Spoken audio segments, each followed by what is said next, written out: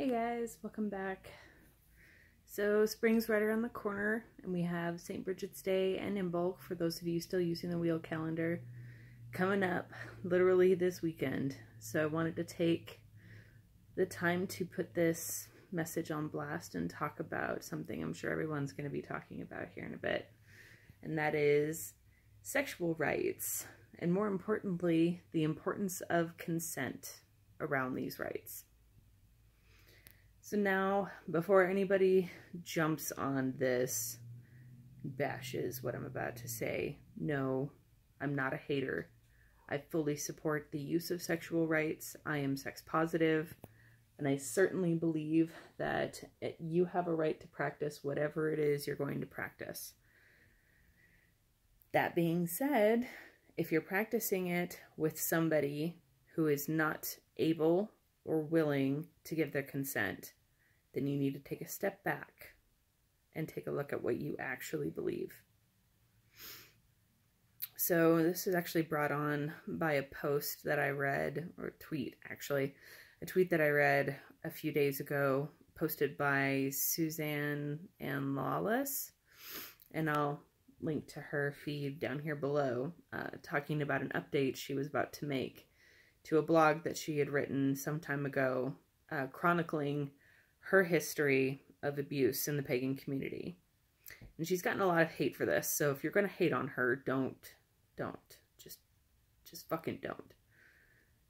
And I think her blog and the countless others that are out there now, so I've seen a few more pop up since then in solidarity, really point out a problem in the community that we've been having for quite a while and that nobody's really talking about.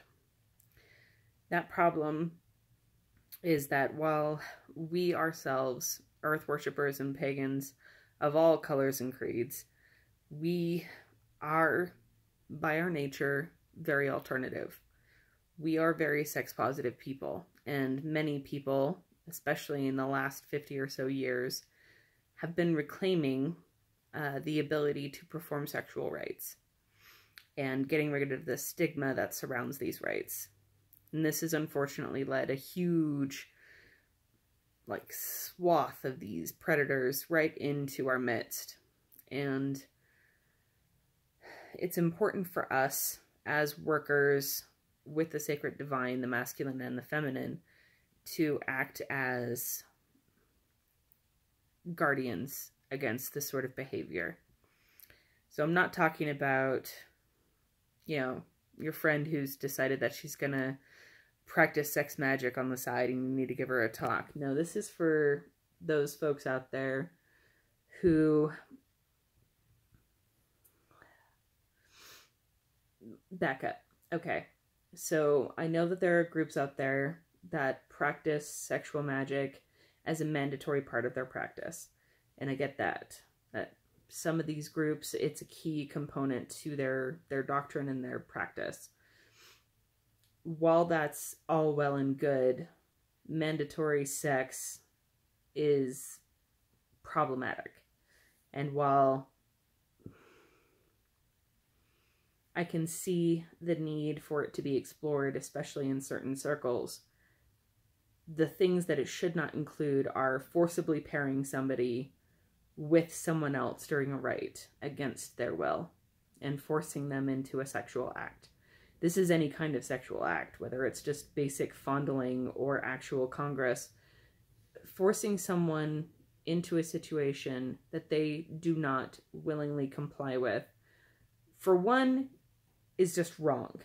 Morally, legally, fucking wrong. That makes you an accessory to rape and makes everything that's happening rape.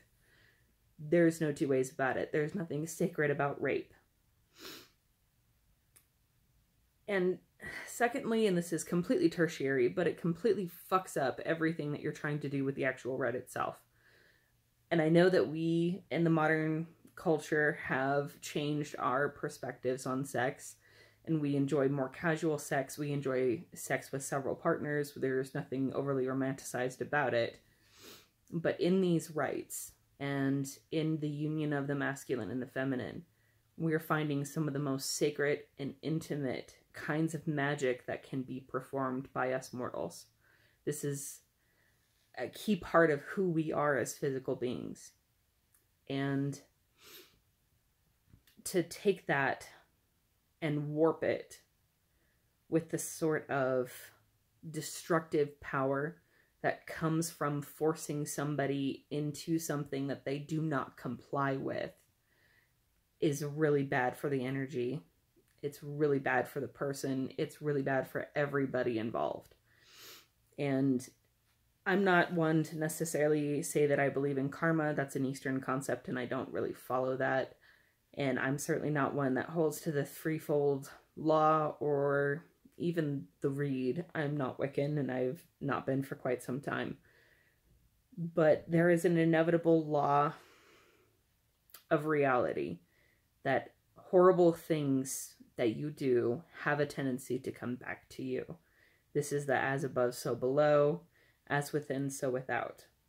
You're naturally going to draw this sort of bullshit to you if this is the sort of thing that you're drawing down for other people. And this is not just limited to those people who are facilitating the spaces where these things are happening. These are also for everybody who is a bystander. And for somebody who may not be a permanent part of a group, say you're at a retreat or you're at a convention. I know we got PantheaCon coming up soon too.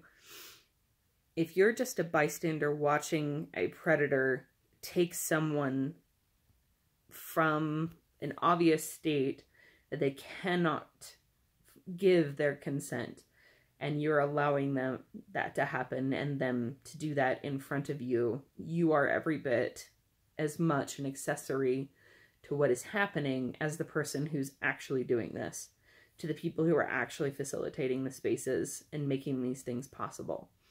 So if you see some fucked up shit, say something, intervene.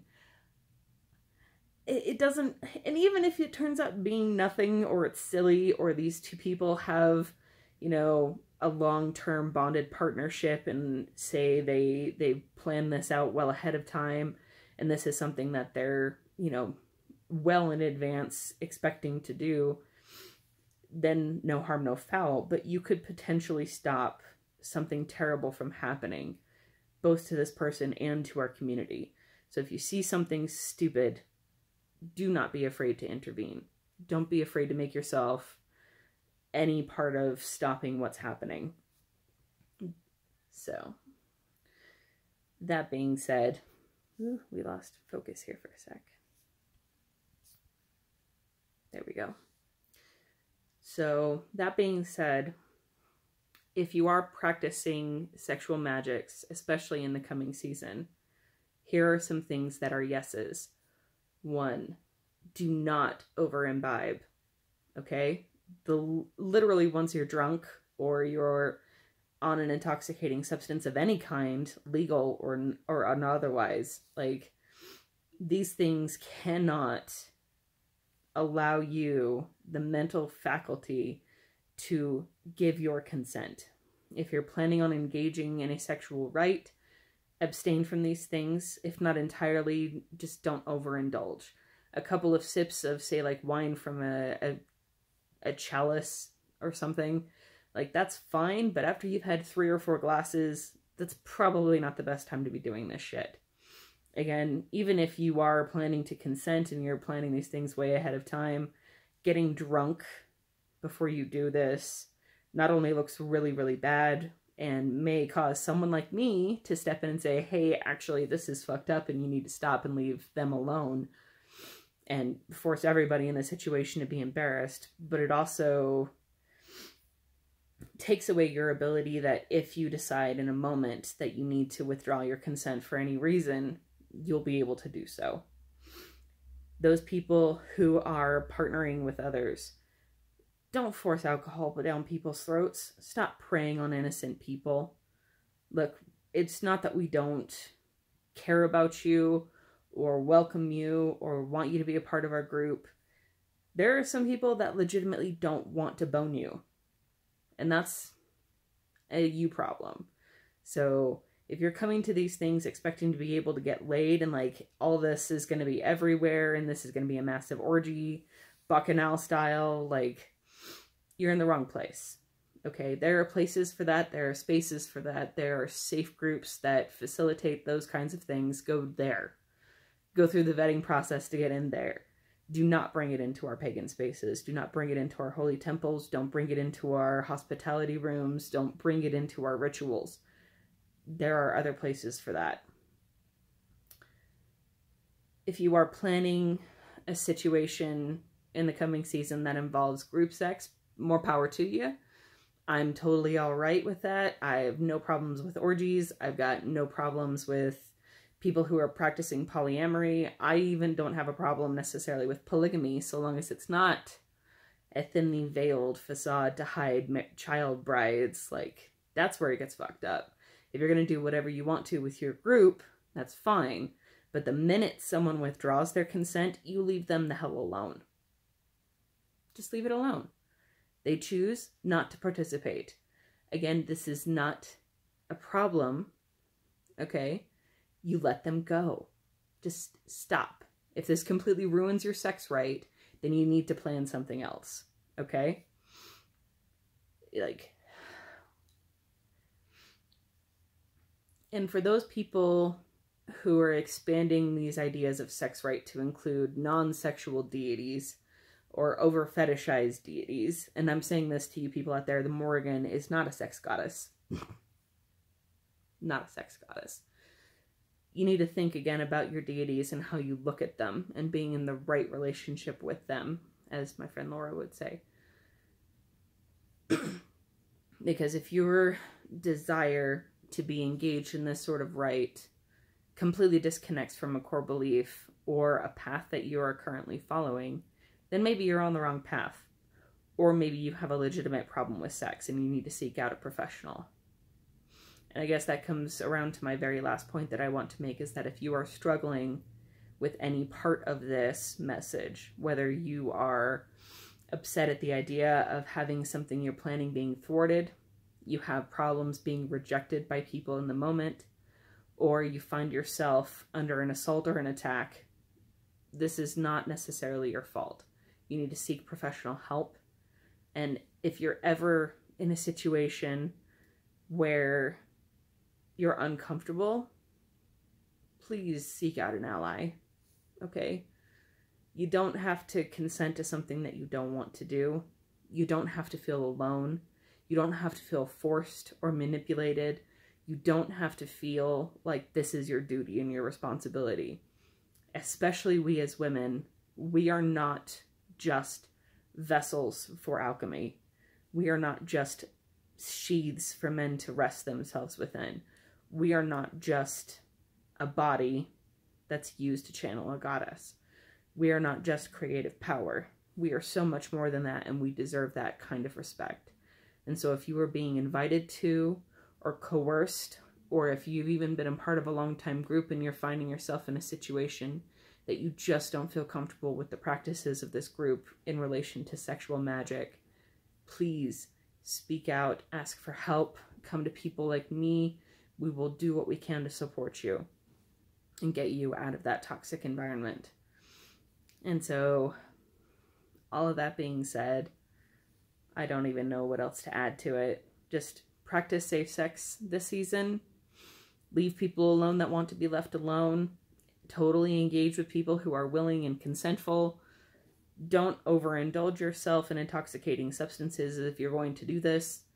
And as always, seek a secondary opinion. If something sounds like it's a bad idea, it's probably a bad idea. But feel free to ask a friend. Me, on the other hand, I don't have any sort of plans for any of that this season. I'm just hoping to sit back and enjoy the thawing, the coming of spring, and all the new creation that entails. So thank you for coming with me on this wild ride through my brain again.